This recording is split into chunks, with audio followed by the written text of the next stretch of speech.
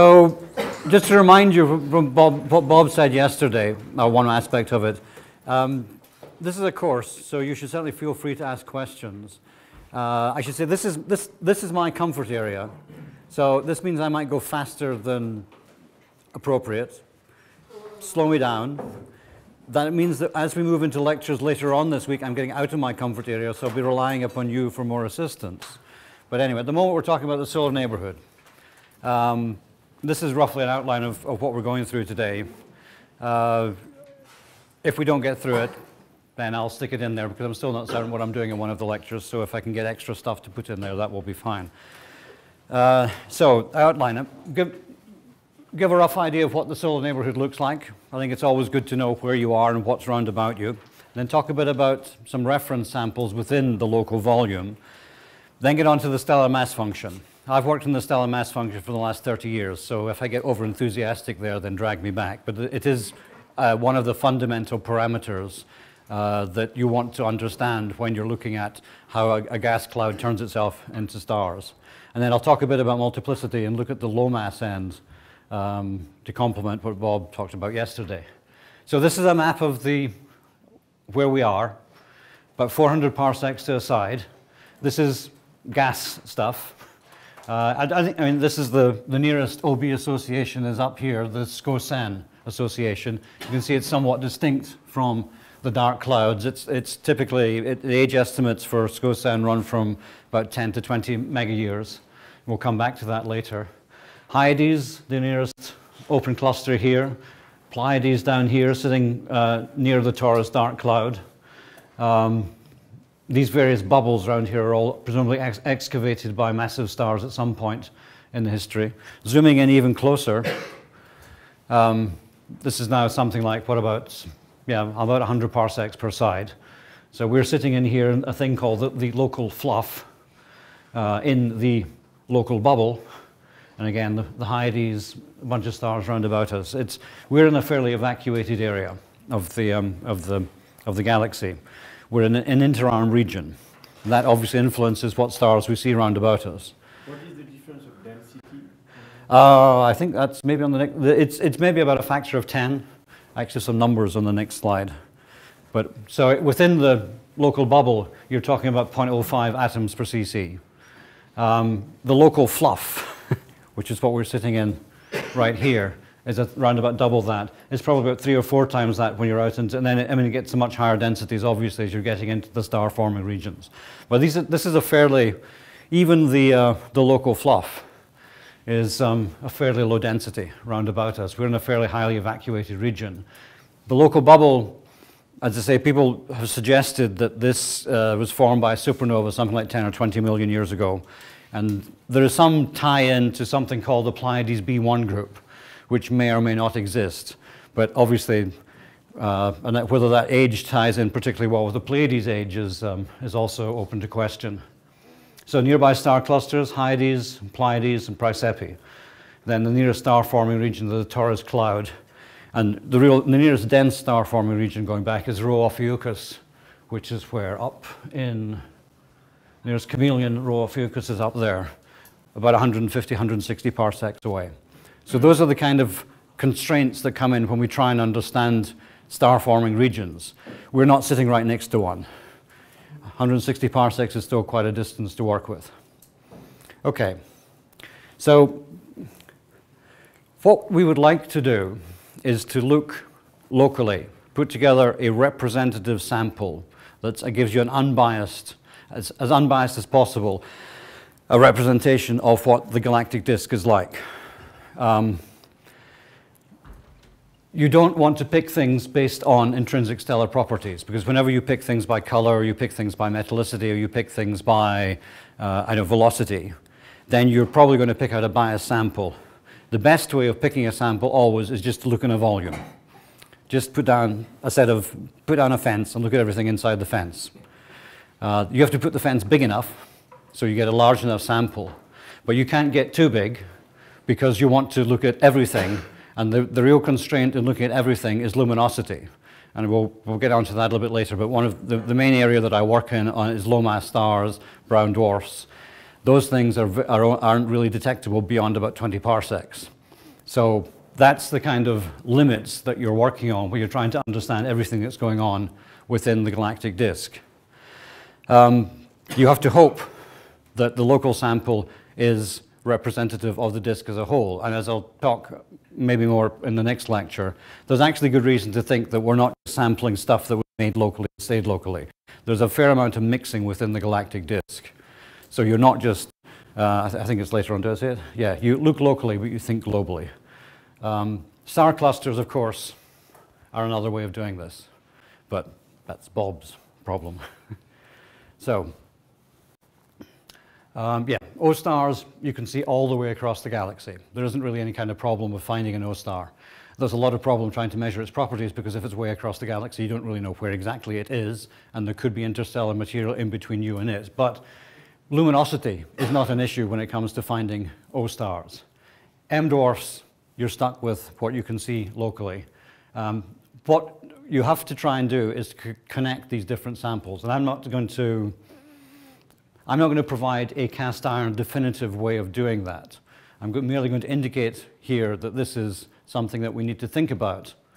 And since this is a course, we don't actually have to answer everything, but clearly when you're looking at samples from very different parts of the galaxy, tying things together is an important issue that needs to be thought about all the time. And then we'll say something perhaps about exactly how well local samples map the global characteristics. Okay, so the first thing you have to measure is the distance. And parallax is the fundamental way of measuring distance. Hipparchus really revolutionized things when it came to understanding where stars were within the immediate solar neighborhood. But even Hipparchus really only gave you reliable parallaxes out to maybe 50 to 100 parsecs. I mean, beyond that, you're starting to get, even with a milliarc second uncertainty, then you're talking about sigma pi over pi of more than 10%. So that's when Luke's calculator corrections come in and really start to bias things, and you really have to worry about effects. So Hipparchus was great going out to 100 parsecs. Gaia will definitely revolutionize this by taking a much larger slice of the galaxy.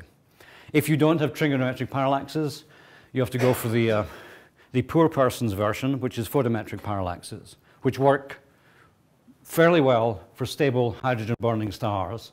They don't work terribly well for evolved stars, and they work really not at all for brown dwarfs, as we'll get on to a little later. These are the typical diagrams. Well, so this is B minus V against absolute visual magnitude. This happens to be for a sample of stars with Hipparchus data within 25 parsecs.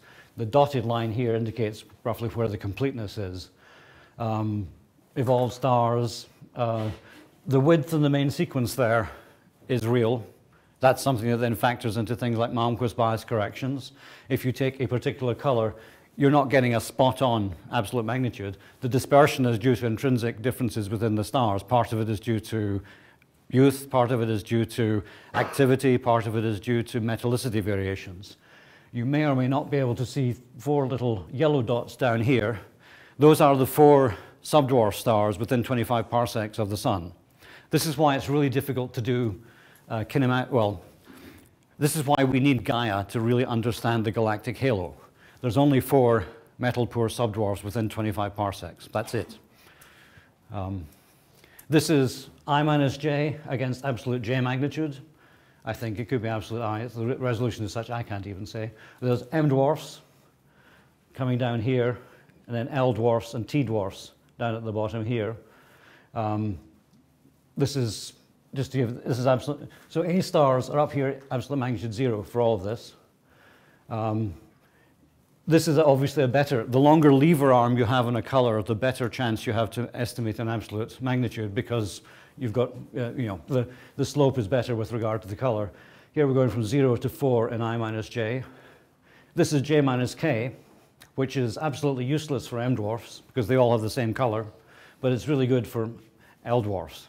You can see from these diagrams where my bias is. It's the low mass stars. There are absolutely no A stars on these diagrams. I mean, A stars and OB stars don't really exist as far as I'm concerned. Okay, so you get a color. you go up there, you apply the appropriate uncertainty, you find a mean relation, and you estimate the absolute magnitude from the color, you estimate the distance, and then you allow for the intrinsic dispersions when it comes to doing the calculations. Yeah, and like it says here, don't smooth over kinks. There are features in the diagrams that actually mean something. So just some local samples. You have to work really locally, 8 parsecs. That's the distance where we're complete.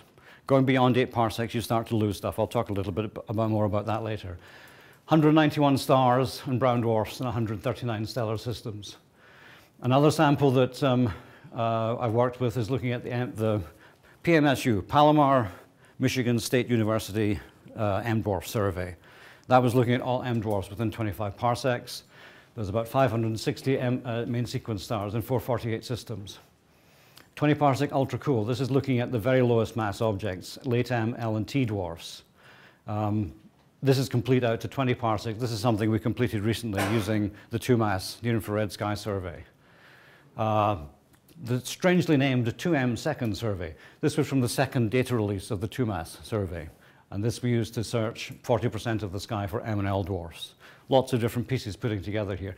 And finally, this is the sample that's contributing to this diagram here. Actually, you'll notice that there's a whole bunch of things sitting here. These are stars that have bad photometry from Hipparchus. So within 25 parsecs, there's 1,069 stars and 809 systems. FGK dwarfs down to absolute magnitude 8. 41 evolved stars, 4 halo subdwarfs. We'll talk a bit later. The 8 parsec sample is complete, I think, with regard to every hydrogen burning star, including binary systems. This is not complete with regard to binary systems. This I haven't updated. Bob talked yesterday about the new binary survey on FGK stars. Those data aren't factored in here. Okay, so focusing down on the immediate volume around where we live. There are 7 brown dwarfs, 2 of which are isolated systems, 5 of which are companions. There's 12 white dwarfs, 7 isolated. So these are the remnants of the massive stars, the OB stars and the A stars. 172 stars, 172 main sequence stars, that should be. 92 isolated, 38 that are primaries, and 47 that are companions. So the first thing you can do is put all those numbers together, and you find that within the local volume, Bob talked about, for the FGK stars, the multiplicity is about 50%. Within the local volume, the multiplicity is only 27%. Picking a system at random within 8 parsecs of the sun, there's a 1 in 4 chance you're going to find a multiple system. And that's because it's dominated, as we'll see later, by the lower mass stars. Space densities, overall it's about 0.1. Sorry? Yeah? Does it include the spectroscopic systems or not? Yeah. Almost all of these systems have been surveyed. There's also, because they're so close, the parameter space for purely spectroscopic systems is much, much smaller than when you're looking far away. But yeah, all of the, not all of them. Some of the very low luminosity brown dwarfs don't have high accuracy rate of velocity measurements. But for the main sequence stars, they've all been done. So yeah, these are just numbers then. There's about 0.1 stellar systems per cubic parsec in the vicinity, which is about the same as the space density within an OB association. So is this sample complete? This is a little bugbear of mine. Todd Henry likes to plot up this diagram here, which is the cumulative number density as a function of distance from the sun. So just adding in systems one at a time. And if you fit a curve to the 5 parsecs within, basically the 5 parsec sample right next to the sun, you would say that we're missing an awful lot of sample stars. So this is what's observed. This is what's predicted. For uniform volume. For a uniform volume, right. I don't think that's the case. So this is slightly complicated, but this is my attempt at doing the same thing. So this is the cumulative density, or well, number versus distance for stars and for stellar systems. And then this is plotting the running space density, going out from 0 to 10 parsecs. And you can see this is the curve running along here. There's a kind of bump in the density when you go out past 3.5 parsecs, because there's about 2 or 3 systems in there. It reaches the plateau between 4 and 6 parsecs, and then it drops off. And this drop-off is what's claimed to be a deficit of systems out there at between, once you get beyond 6 parsecs, 5 or 6 parsecs. Well, you can look at, what you can do is to take the distribution of stars as a function of absolute magnitude within 6 parsecs, and do the same thing out to 8 parsecs, and in fact do the same thing out to 20 parsecs. Take the difference and say which stars are missing. And that's what this plot on the right does. At the top here, this is the luminosity function against absolute J, I think it's absolute J magnitude. So G stars, early M, mid M, late M. Luminosity function for the 6 parsec sample, the 8 parsec sample, and a 20 parsec sample. And then take the difference, and you can find which stars are missing. For 8 parsecs, most of the missing stars are sitting in here at bright magnitudes. And it is just not reasonable that those stars are missing from an 8 parsec sample. These are early type M dwarfs that would be 10th to 12th magnitude. And we really know the sky pretty well at that level. If you look at the difference between the 6 parsec and 20 parsec sample, there's a big bump sitting out here corresponding to late type M dwarfs. And it's entirely reasonable that even going out to 20 parsecs, we're missing a lot of the later type M dwarfs in that volume. But within 8 parsecs, there really isn't any strong evidence that we're missing systems. So I think what we're seeing here, and actually what I've done here is these bars represent the sampling uncertainty for, there's only about 50 stellar systems going out to about 5 parsecs. Then you've only got 140 or so going out to 8 parsecs. If you think of this in terms of taking a volume and sticking it down at random on the galactic disk, then I think it's reasonable to talk about Poisson sampling uncertainties there. Obviously, you're not talking about Poisson sampling uncertainties in terms of the stars that you can see. You see a star or you don't see a star. But in terms of the volume of space, then I think it's reasonable to say we're doing a random sampling from the galactic disk. So I think these kind of variations are typical of what you find in the inter-round regions in the disk. So this is why I think the local sample is representative, or is pretty solid in terms of what's there. Neill, you said down to 0.1 solar masses. Yeah. So M. That's M8, M9. Yeah. I mean, yes, we're almost certainly incomplete for once you get below the hydrogen burning limit, but that's a different ballgame. So what we want to do is to take this sample and figure out the mass function. That's the fundamental quantity. Like I say, this describes how gas gets turned into stars, how a molecular cloud decides to redistribute its material and make stars. The way that we usually do that is that we measure a luminosity function and we take a mass-luminosity relation and then transform the one into the other. Another thing that we want to look at is stellar multiplicity. We'll come on to that later. Stellar kinematics, I'll talk about that in the next lecture. And then the metallicity distribution, which in some sense we'll be talking about mixing a disk, and that I'll talk about in the next lecture. But this is, we've got a local sample. We think with its representative, we can study those stars in detail. So we want to try and use those as markers for what the rest of the galaxy is doing. Okay, the luminosity function, more beautiful color diagrams.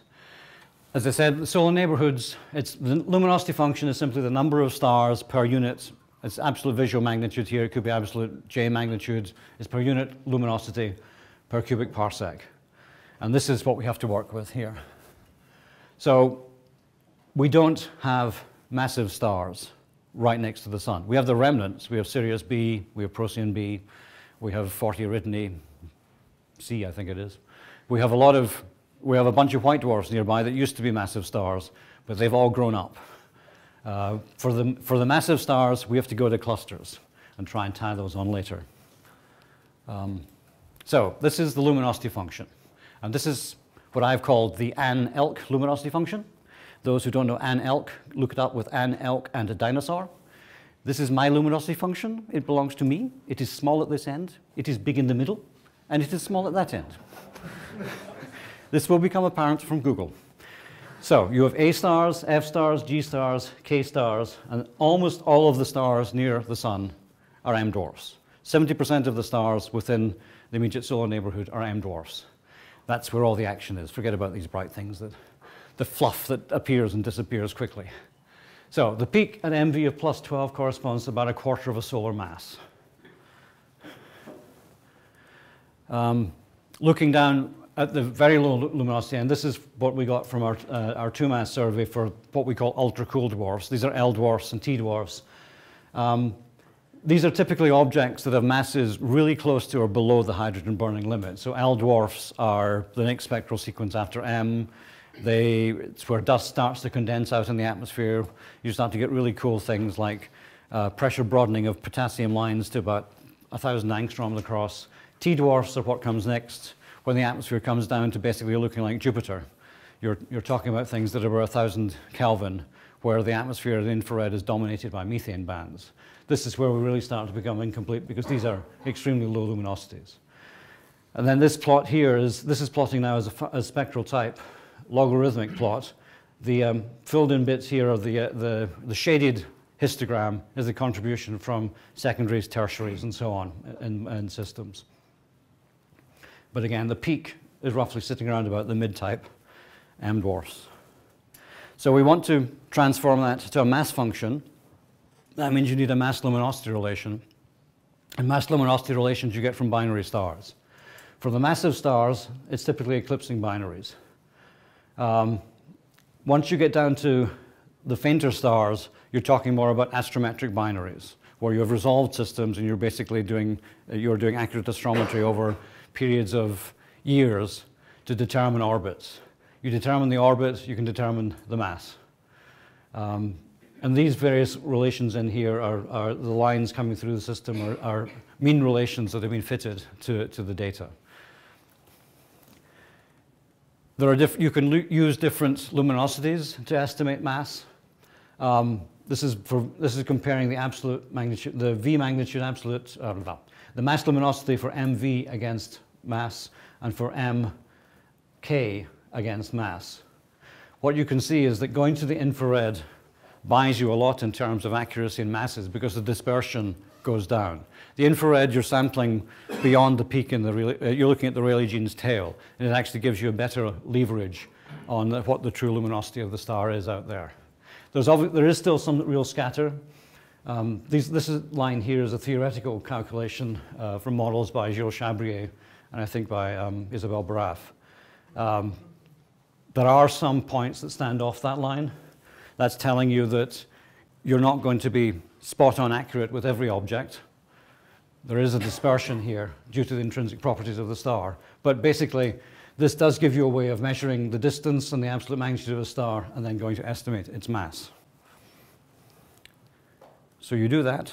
Okay. Yeah, I guess I said that for high mass stars, Sirius is the most massive star locally. So we need to go to the young clusters to try and figure out how to tack on the high mass end of the relation here. This is what you get, and this like Bob, I've stolen quite a number of plots from the review article that our organizer was involved in by Bastian, Covey, and Meyer.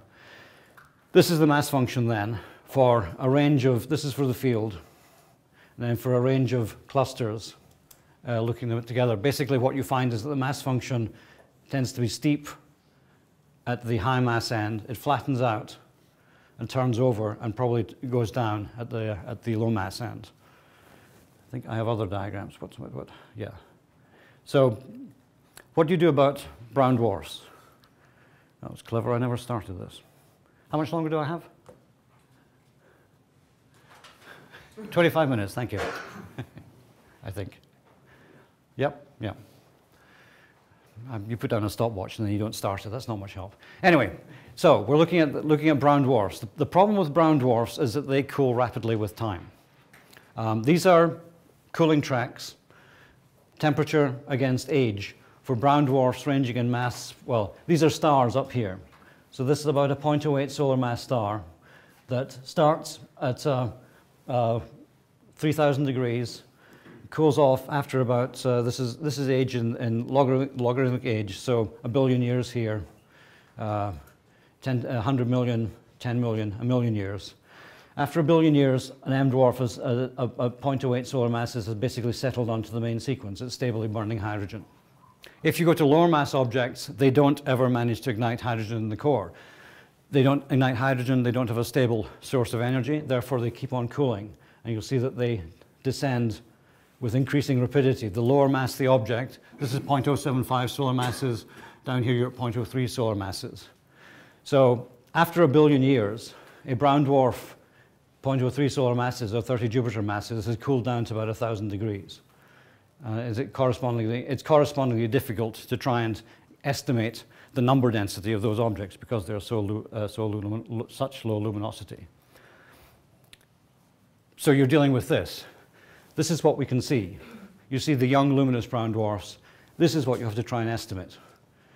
I could call this the Titanic problem. But anyway, this is something we try and do this by taking observations of nearby stars and fitting them against models. These are some predictions, taking different mass functions and predicting the luminosity. You take a mass function, you assume a star formation rate in the galaxy, and then you predict the luminosity distribution of stars of brown dwarfs rather, as a function of absolute magnitude. These are the observations here. So these are the L dwarfs. Then you get into the T dwarf regime, and you can see that we're still have substantial uncertainties there. And these are mass functions that are power law mass functions, mass to the minus 1.1 or mass to the minus 0.5. We're still really working to try and distinguish between those two options down here. This is something where going to young clusters can actually help you as well, which I think we'll maybe discuss a little bit later on. This is the mass function from the local stars. The present day mass function, because that's one other thing that we need to factor into this, that for the present day mass function, you're just taking what you observe, transforming it to mass. And this is basically the same relation that was in Mike's plot. You have a fairly steep slope at the high mass end, and you have a fairly flat distribution. A flat distribution here is number goes as m to the minus 1. So the number is increasing as you get down from 1 solar mass down to 1/10 of a solar mass. And then the brown dwarf regime is up at this end here.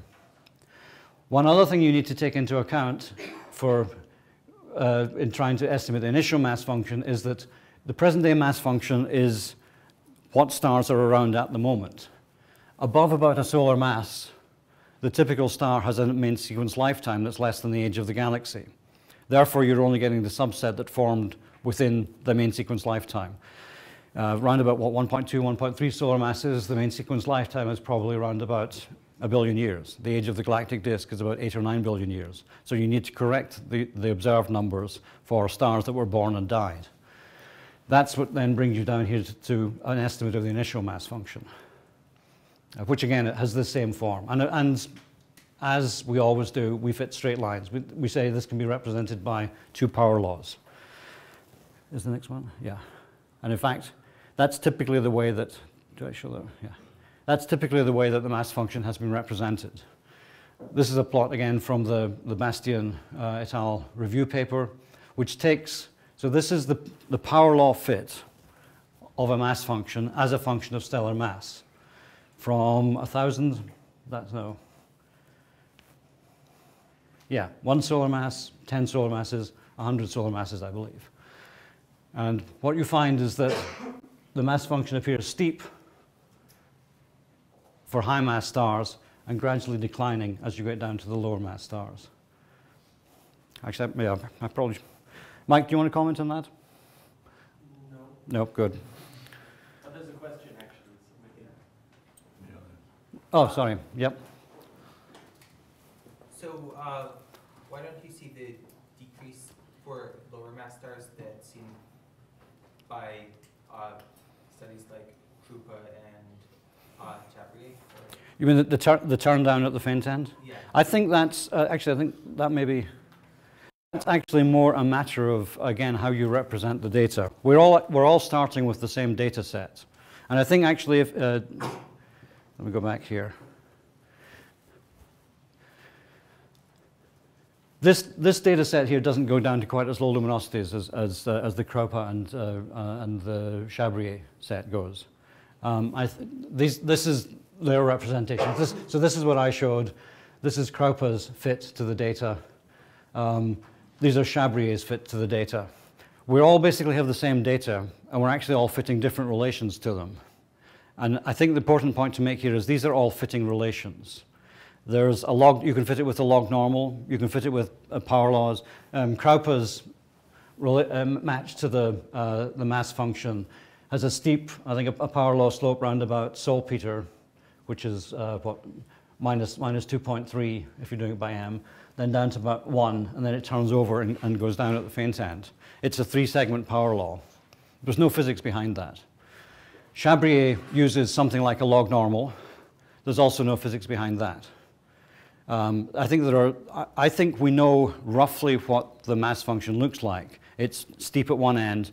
It flattens out round about solar-type stars down to M dwarfs, and it does turn down at the faint end. I think the turn down at the faint end comes more from looking at clusters, like the Pleiades, young clusters where you can see the brown dwarfs better than looking in the solar neighbourhood. We know that we're incomplete for brown dwarfs in the solar neighbourhood. In clusters, you can actually be more complete. But all these these are all different representations of the data. They're not actually they're not giving you physical insight into why the mass function looks the way it does. So I don't think we actually agree on the data, and I think we're just fitting them with different mathematical formula. And my feeling is that until we actually understand what's causing the mass function to look the way it does, you can't really argue about the mathematical fitting afterwards. Did that make any sense? Or? Yeah. Mike? I completely agree, and I'll just add that the Krupa formalism is mostly fitting the same data Neill's mentioned. Yeah. You can think of its extrapolation deep into the brown dwarf regime as a prediction, if you want to be generous of calling a fit to have a prediction or not. And then, as Neill said, it's clusters in young regions, and hopefully the new cool, ultra-cool star IMFs that Neill and others are working on will test whether or not, though, extrapolating that log normal down to 10 Jupiter masses will work or not. Yeah, I mean, we know the local density is down to here. Anything beyond that, you're extrapolating and you deserve what you get. Looking at this, so this is now taking this is actually taking a Chabrier mass function, his log normal fit, and comparing that against various star clusters. In most cases, I would say that the agreement is within the uncertainties. Most places that you look, the mass function doesn't seem to change, except in the Taurus dark cloud, which is the one place I think you can look. This is high mass, this is low mass. 1 solar mass, 1/10 of a solar mass. Taurus seems to be producing less low mass stars than you would expect if it had a normal IMF. And I think that's one of the few regions where we think that's going on. I have to plug JWST. It's going to come after Gaia, but it will be coming now. Did I have? Yeah, there we go. And it is going to be extremely effective for this kind of work. 2 instruments to think about. MIRI is a mid-infrared camera that's going to be able to really push down to very low luminosity limits. NeurSpec is a multi-object spectrograph. After 2019 and onwards, we're going to be able to say an awful lot more about very low mass objects than we can say now because of JWST. So just don't let the cosmologists get all the time. Even the exoplanet guys, they're nice people, but they don't need all the time.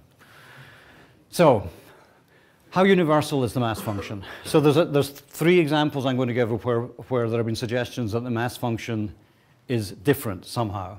One of them came up recently in doing microlensing work. So microlensing, I'm sure you're familiar with. Microlensing, you're looking at some object moving in front of another object, and gravitational lensing leads to a change in brightness of the background object. You have the background source, you have the lens moves in front of the source, and you see a characteristic change in brightness.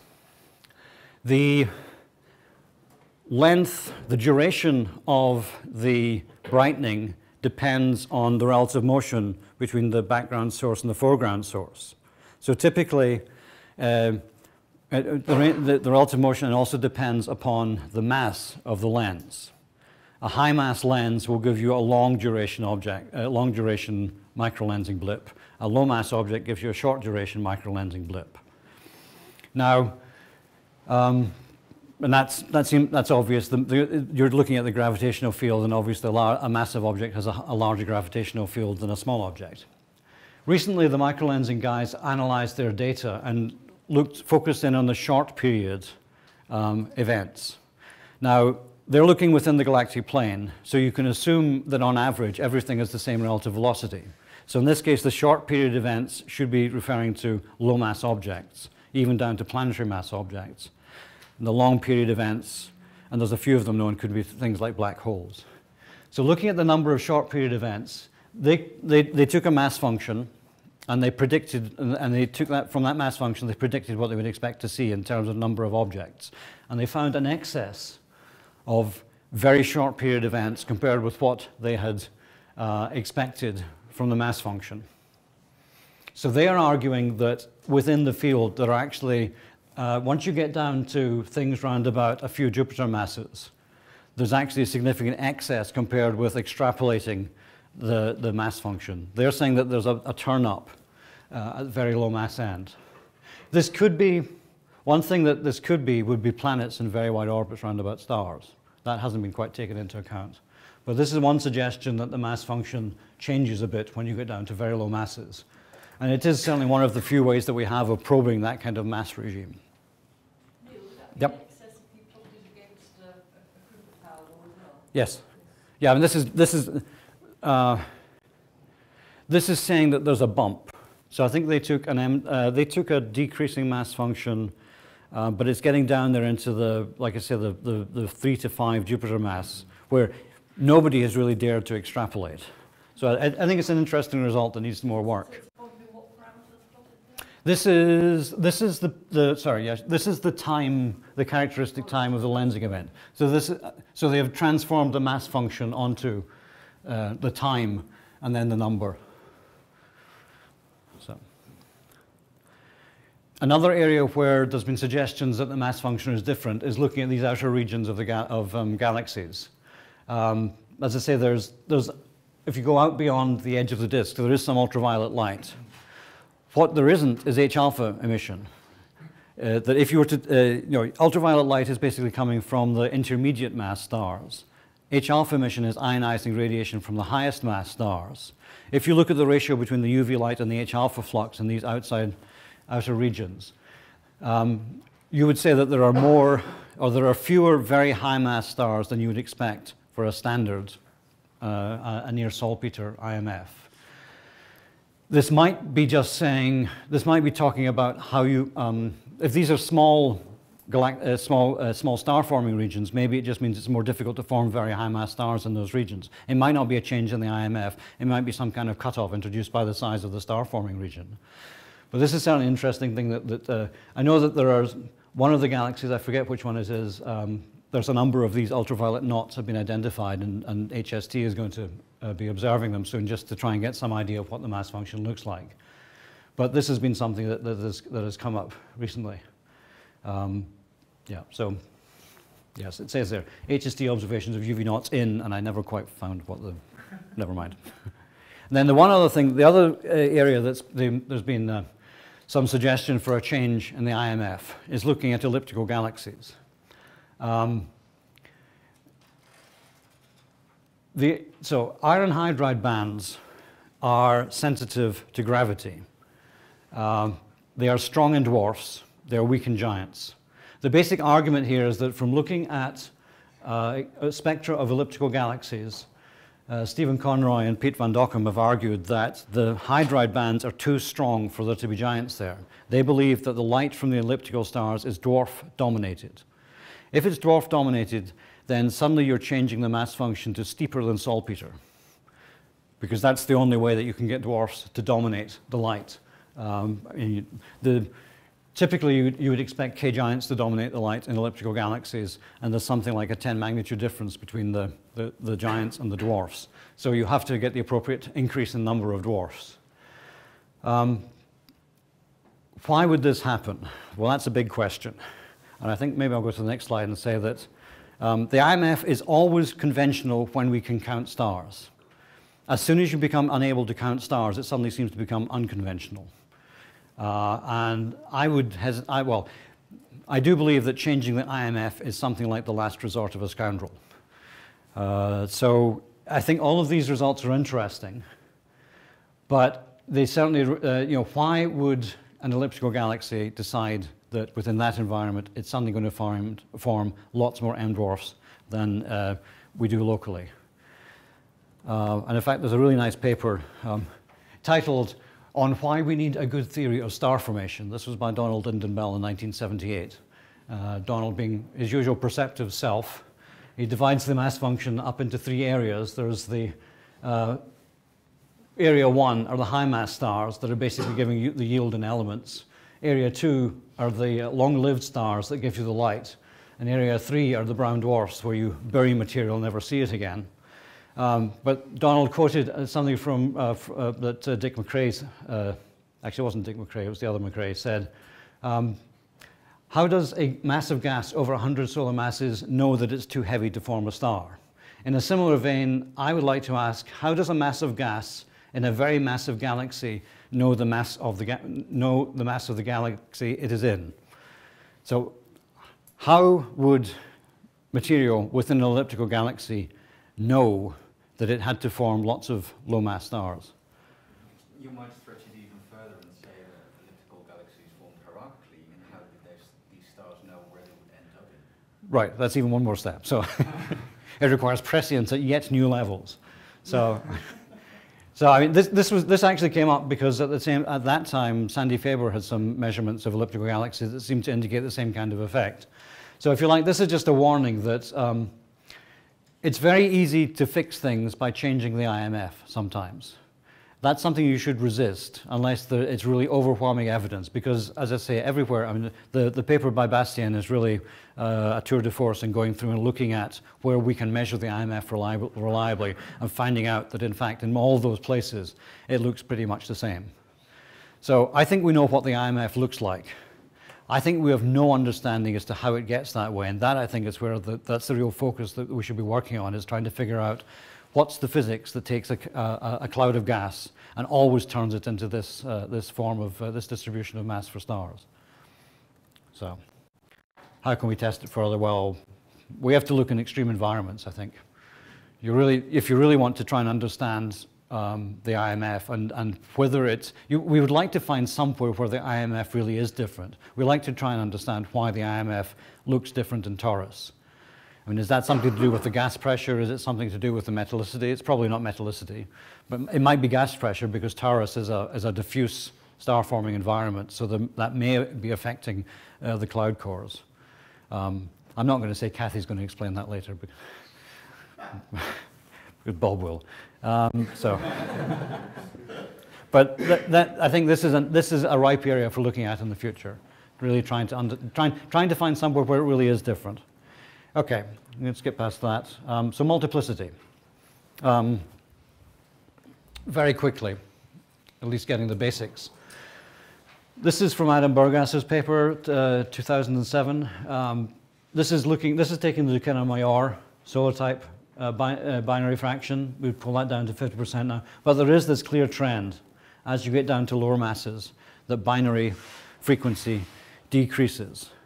And let me so one thing to point out, this scarcity of low mass or high Q systems for solar type stars, I'd argue that we knew about that beforehand. One thing about the solar type stars near the sun, they've been studied to death for planets. Therefore, finding close-in massive companions, that's been, for almost all of those stars, there's really high resolution radial velocity data that should have turned out any of those companions really quickly.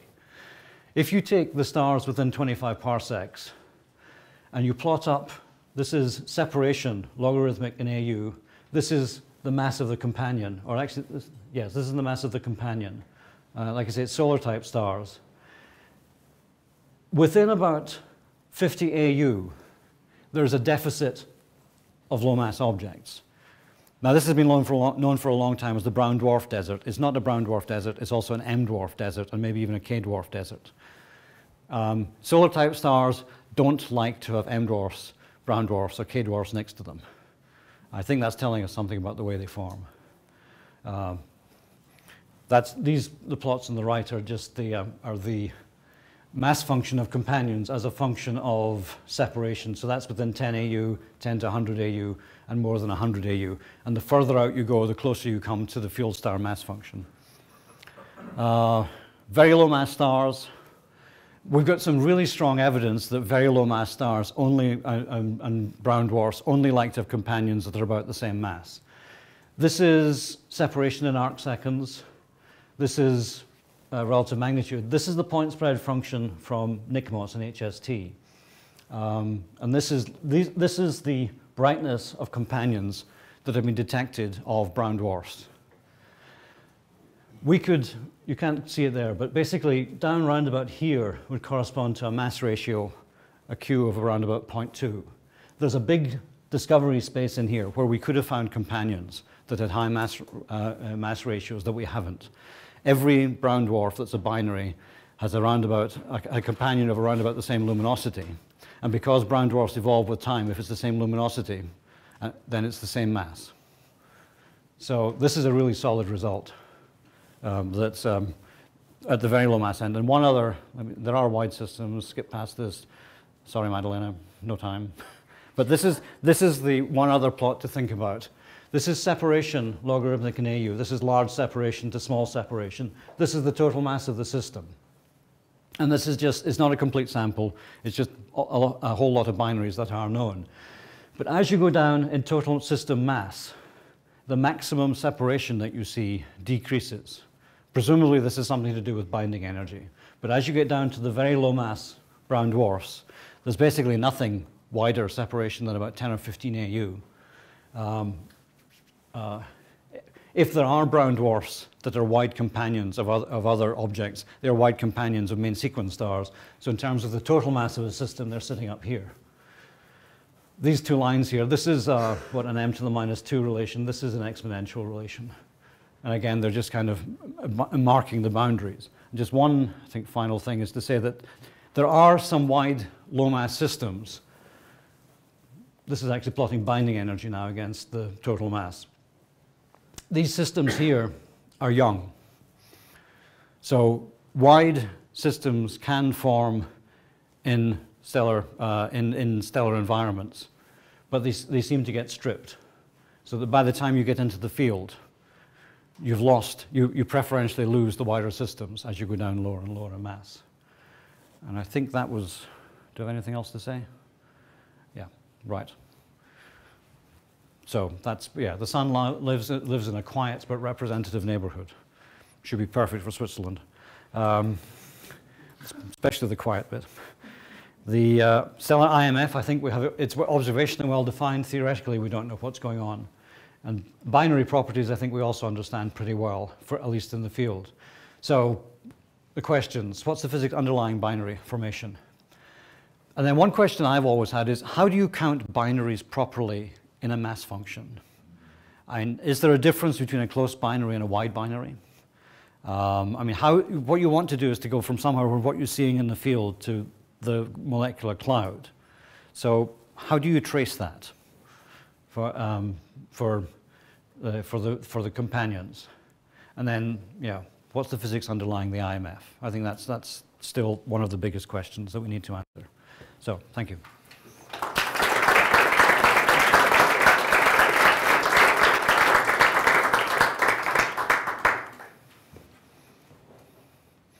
And you're short in questions.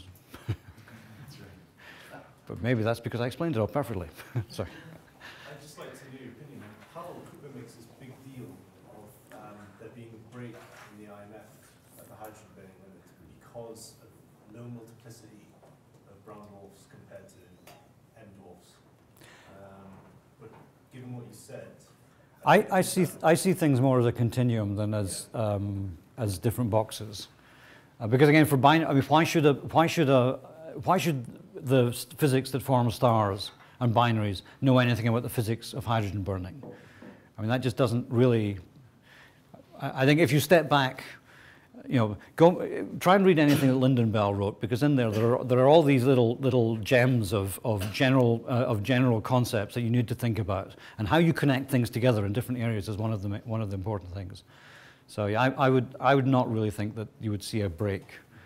Can I chip in on that? Yep. Because actually M-Dwarfs is a very wide range of masses, falls into the STScI class. And if you subdivide your own stars into early type and late type, you actually do see a complete continuum of properties. So that's the recent Bayer Course paper, which I think demonstrates that very nicely. So there's certainly a trend with a no discontinuity at all. Did you have a question or no? Well, I thought there were more white binaries, low mass white binaries discovered. I don't think all of them are young. I'm not. So there are a lot of wide low mass companions of solar type stars. In terms of a brown dwarf or an M dwarf, I mean, there are a lot of M dwarf companions. One of the things that the Luyten proper motion catalogue did was pick out a lot of these common proper motion objects, and there you're talking about things that are several thousand AU apart. So there it's possible there you've actually got, they're only very lightly bound gravitationally, maybe just they form together. In terms of the very low mass objects, the only ones that I'm aware of are associated with star forming regions or fairly members of like the TW Hydra Association. But I will look up at that and see if I can find out, because it's possible I missed some stuff. Following up with that, you said that the low mass binaries have very high mass ratios. Is that could be observational bias? No. No, I think that's actually this plot here is. This is the point spread function from HST. All the way down to here, we could detect companions, and you don't see anything in this big discovery space here. So this is only, I mean, to give the appropriate caveat, this is only looking at things that are separated beyond about 3 AU. It's only doing direct imaging. This is an example of the sort of the imaging that you do. But there was plenty of, we've looked now at something like 150 objects, and the only binaries that we find are up there in roughly equal luminosity. There's a big discovery space where we haven't found anything. So I think this is a really strong evidence that it's difficult. Low mass things like to have companions that are about the same. It's friends of friends or something, I don't know. Yep. Question back here. Yep, sorry. Yeah, you talked about the universality of the IFF, and can you say more accurate what means universal? What is universal? Sorry, I missed that. What means universal? So, Oh. for example, it is everywhere. Yeah, can you? So I guess it's not quite universal because we know at least one place, Taurus, where it doesn't seem to work. But I would argue that within the statistical uncertainties, which are substantial, if you look at high mass, if you look at a cluster like R136, if you look at Orion, high density clusters, if you look at the Pleiades, if you look at the field, all of those, the field within the immediate solar neighborhood, all of those have mass functions that are consistent with each other within the uncertainties, that there's no obvious systematic difference between them. And any systematic differences that come up between what you see, and particularly looking at clusters. I mean, clusters, certainly many clusters are deficient in low mass stars, but that's what you expect based on the dynamical evolution. So I don't think that there's any one place where you can unequivocally point to something, apart from Taurus, where you can point to something and say, this is definitely different. And if we can find more places that are like Taurus, then I think we can start to get a much better handle on there. Yep. Regarding Taurus, maybe I'm confused, but didn't Kevin Woolman find a whole lot of low mass stars also in Taurus to account for that difference recently? I will check. I'm not aware of that. I mean, I think Taurus has been searched pretty thoroughly. It's also for Taurus, it's the deficit. No. is it's not just in the low mass. Where is it? Ah, there we go. I think all these low mass stars are already included in the review that Nate and Mike published. Kevin was a rather early proponent of the weird IMF, and some of us were holdouts, actually. And finally, I think Louisa Ribol also added recently some new low mass stars, but from the Spitzer survey, Right. that's just not enough. Yeah, I mean, the thing is, this is decreasing all the way down here. Unless this is extremely new. Yeah. That we're not familiar with, but I think Kevin was right, basically. Taurus is weird. Mhm. Which is very ironic, given that it's one of the best studied star forming, if not the best Right. studied star forming region in the Northern Hemisphere. But it's very wide on the sky, and that was always. Yes. Yeah, I didn't see the paper. I don't remember seeing the paper, but I remember a conference where they were saying that they finally found the missing. Oh, that sounds like something for Google or ADS. We'll dig. Thanks. Yeah. No, but that's true that there was some discussion about this in tourists. And in fact, they were saying that, in fact, tourist doesn't really show any deficit of brown dwarf, but more an excess of K stars. Mm. And so there was this kind of argument saying that. Yeah, that's true. It's. Do you just flatten that a bit and it all fits in? Yes. But you know, if you look closely enough, you and I don't look alike. Phew.